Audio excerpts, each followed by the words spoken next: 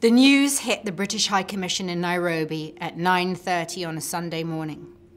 Sandy Woodrow took it like a bullet, jaw rigid, chest out, smack through his divided English heart. He was standing. That much he afterwards remembered. He was standing, and the internal phone was piping. He was reaching for something. He heard the piping, so he checked himself in order to stretch down and fish the receiver off the desk and say, Woodrow. Or maybe, Woodrow here. And he certainly barked his name a bit. He had that memory for sure, of his voice sounding like someone else's, and sounding stroppy. Woodrow here. His own perfectly decent name, but without the softening of his nickname Sandy, and snapped out as if he hated it.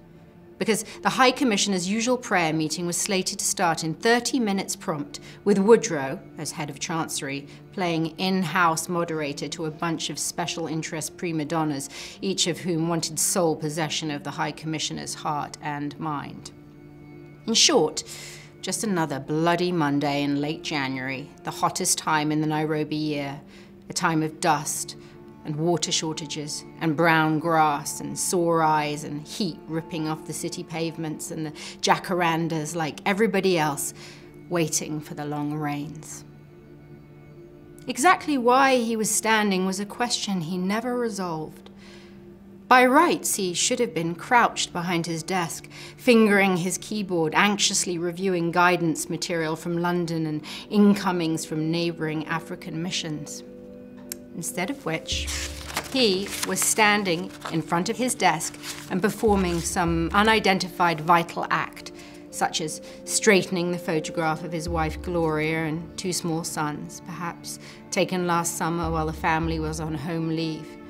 The High Commission stood on a slope, and its continuing subsidence was enough to tilt pictures out of true after a weekend on their own.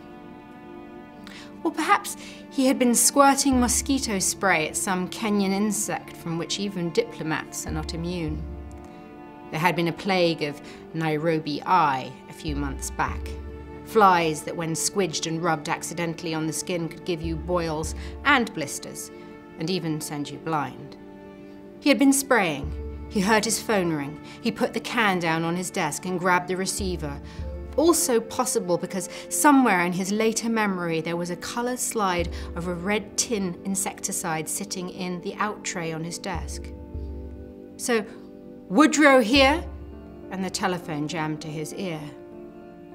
Oh, Sandy, it's Mike Mildren. Good morning. You alone by any chance? Shiny, overweight, 24-year-old Mildren, High Commissioner's private secretary, Essex accent, fresh out from England on his first overseas posting, and known to the junior staff predictably as Mildred. Yes, Woodrow conceded. He was alone. Why? Something's come up, I'm afraid, Sandy. I wondered if I might pop down a moment, actually. Well, can't it wait until after the meeting? Well, I don't think it can, really. No, it can't, Mildred replied, gathering a conviction as he spoke. It's Tessa Quayle, Sandy. A different Woodrow now, hackles up, nerves extended. Tessa. What about her? He said, his tone deliberately incurious, his mind racing in all directions. Oh, Tessa, oh Christ, what have you done now?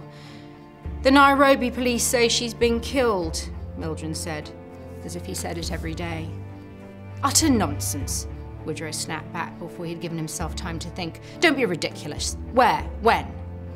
At Lake Turkana, the eastern shore, this weekend. They're being diplomatic about the details. In her car, an unfortunate accident, according to them, he added apologetically. I had a sense that they were trying to spare our feelings. Whose car?